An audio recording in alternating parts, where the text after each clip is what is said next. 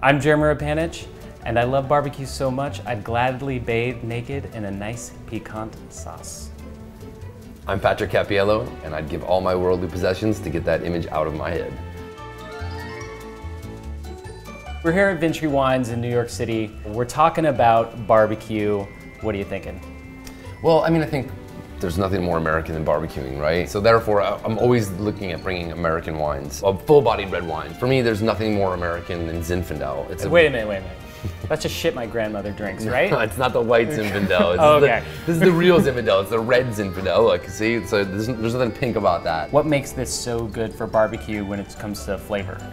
Well, I think barbecue is something that's bold in flavor, right? And I think if you have that type of food with more elegant wines, the wine is going to kind of get lost in the shuffle. So Zinfandel has a flavor profile that matches what you get with barbecue, that smokiness, that meatiness. You really want a wine that can stand up to it. Is there some acidity to this one that cuts through the fats of ribs or something like that? Or? There's a structure, the tannin. So the tannin is that thing that kind of builds up between your lips and your teeth. Tannins are the things that kind of wash away fat, more than acid. Where am I looking for goods in? What part of the States? It's Northern California for sure. Napa is really an area that has some of the oldest vines planted as Zinfandel, but all over up there, I don't know, Zinfandel is kind of its own monster, and it's kind of ours, which is great. It's a varietal that's not really planted anywhere else, unless they're white Zinfandel, and then they usually taste like shit.